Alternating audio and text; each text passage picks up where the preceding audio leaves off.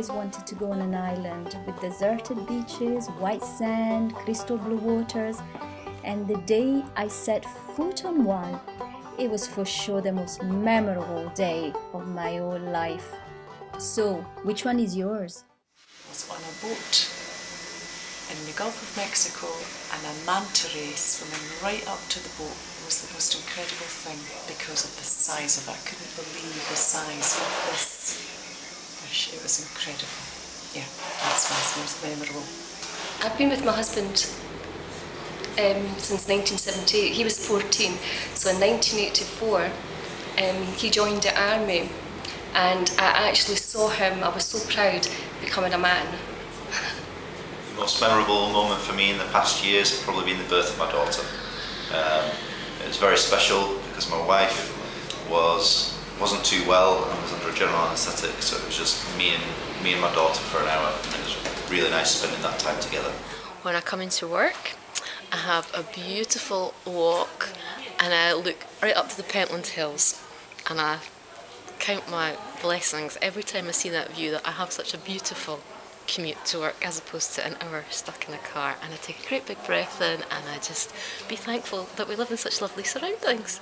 21 years ago, my son arrived after having had 6 miscarriages, and it was quite honestly the most wonderful day of my life. Okay, I was flying to Mexico City with a friend to do some work from Edinburgh via Amsterdam, and she managed to leave her passport in the seat pocket of the Edinburgh to Amsterdam plane. So she had to fly the next day. It was all a bit of a shock when it happened. So about 12 years ago, a friend gave me a lapis lazuli bracelet. And lapis lazuli is the crystal which helps to connect you with your intuition. And within a couple of weeks of her giving me the bracelet, I had enrolled in a college to study homeopathy, and changed my whole life. The day that my first child, Roisin, was born, I had an overwhelming experience when I walked out of the hospital.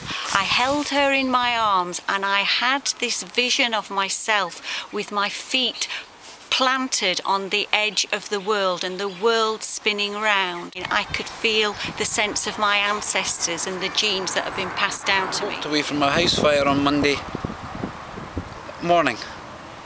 When my wife was expecting my second child, she knew it was going to be a boy. In the waters, she said it was going to be a boy. She was thinking of boys' names and everything else. So I was there at the birth, and when it popped out, it was a girl, and I just screamed out, "What am I going to do now? It's a girl." I think being caned by a witch of a teacher I had in primary school, which made me determined that when I became a teacher later on, I would never treat children in that manner.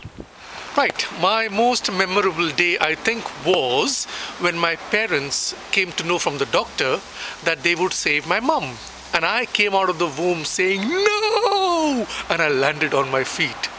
I went to a show in Edinburgh and I experienced the most beautiful play of light and dance in a place where I have no idea where it was.